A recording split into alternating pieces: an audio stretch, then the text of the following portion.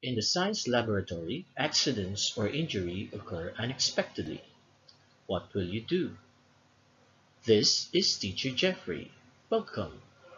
The topic that we're going to discuss is first aid in the science laboratory. First aid, according to the Cambridge Dictionary, it is the basic medical treatment that is given to someone as soon as possible after they have been hurt in an accident. If in case of an accident or injury, what is the best thing to do? Inform the teacher to apply first aid. We will discuss incidents like burns, eye irritation, and minor cuts. Heating and boiling substances is part of the laboratory science experiment.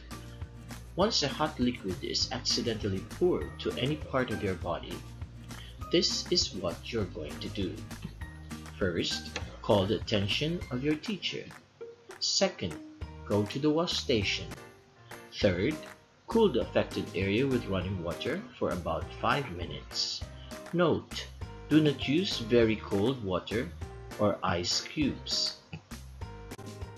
Perfumes and substances that goes into your eye can also cause a problem. Call the attention of your teacher. Go to the wash station. Clear the irritation by rinsing it with eye wash. Note, avoid rubbing your eyes. It can spread or worsen the contamination.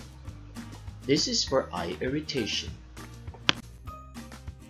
For cuts, firstly, you need to call the attention of your teacher. Second, go to the wash station.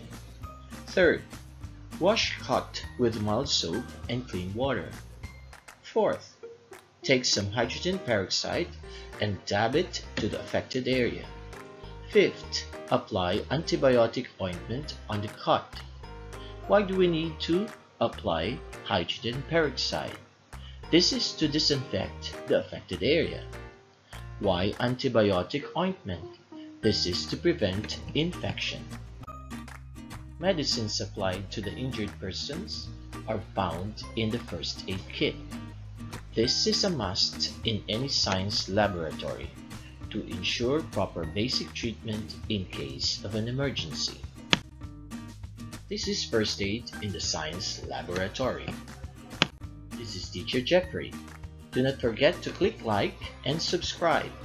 Click that notification bell for further topics. Bye for now. Always remember, a goal without a plan is just a wish.